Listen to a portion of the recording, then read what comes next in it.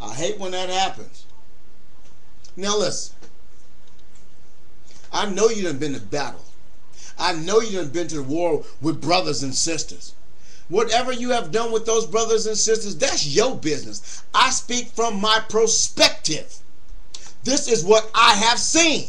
You can't sit there and tell me I did not see these things. You can't sit there and tell me I have not been called monkey, baboon, nigger, and ape. You cannot tell me what I have done and what I have not done. I have went to battle for more white people than white people have stood up for me. I have had more white friends than whites have had black friends. I have taken care of white people in black situations. I have been the only black man to bail white people out of situations. I have been the face to diffuse situations between white people and black people. How in the fuck you gonna tell me that I don't understand? Huh. You have never been called monkey, nigger, baboon, primate. You have never been disrespected to the point to where you'd rather stick your head in the fucking ground like a goddamn ostrich than to walk upright.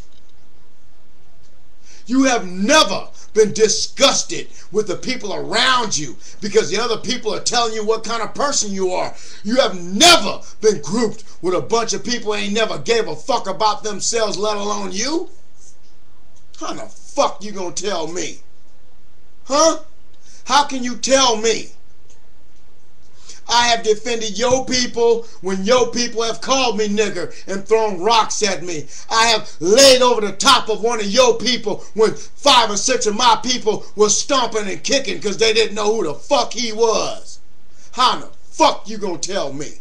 I go against the grain every goddamn time. And you gonna tell me I'm wrong?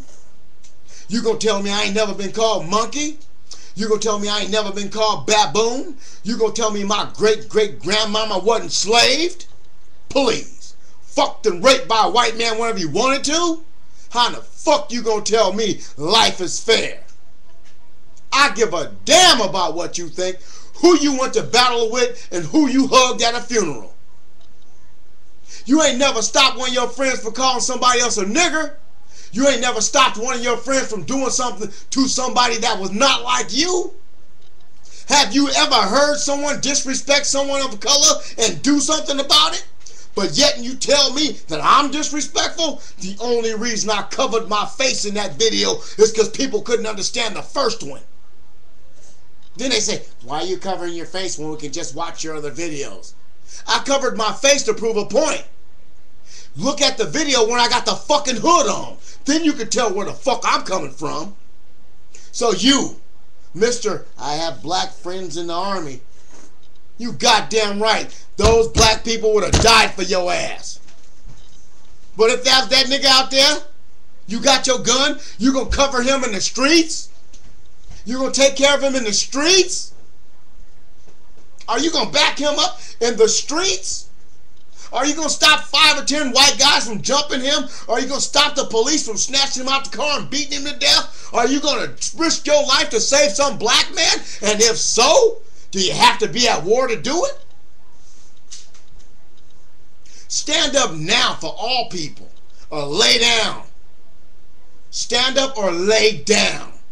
Cover your eyes and pretend like you don't see it like you have until you got in that situation to where you had to depend on those that you did not know. Why must I speak as if I'm a minister? So I can teach you something in this sermon. Not every white man is like you. Not every white woman is like you. Not every black man is like me. Not every black woman is like me. We are individuals. What you have seen and what you have been through are your experiences. If it's me, 2 other guys, and 1 other whatever, and some white guy walks up, bashes me in the head with a bat, you're going to say, that's my man, get off of him. Are you? You already assume that I don't like white people. You have already assumed that I am running with blinders on. I suggest you watch more than 1 motherfucking video, soldier, to understand this. I would rather die at your side than die at your feet. You understand what the fuck I'm saying? And when it comes down to it in the end, when the shit jumps off and everybody's against the blacks and the whites and everybody hates us, we are forever linked because of your bullshit. Your ancestors decided they wanted to get some free labor out of some motherfuckers and decided to open up slave shit. Your ancestors and the Arabs or whoever the fuck. I don't know who did it, but I'm not gonna I'm not gonna ride through that shit. I'm not gonna perpetuate that. I believe in total unity. I don't give a fuck if you hate black people or not. There needs to be a unification to save this nation.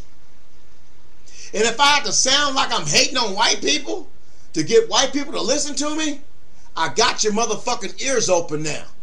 Now what the fuck you want me to do? Huh? You already told me I'm wrong. You tell me I'm wrong again. You tell me I ain't seen people do shit. You tell me white man ain't spit at my feet and said, clean it up, nigger. You tell me. You tell me that every white man in America is just like you. You make me believe. But you can't make me believe. Because I have seen shit that you have never seen. And you ask those black guys that you was in the trenches with. You ask those black guys that you dodging bullets with. You ask these so-called niggers, because that's what everybody else calls them. You ask these niggers, what have they seen? And just like me, they're going to candy coat everything. Just not to make their white friends mad. I can't make my white friends mad. I can't show them a side of me that they don't think is me. So I tell white people on this YouTube, and I tell black people on this YouTube, you all been fucking lied to.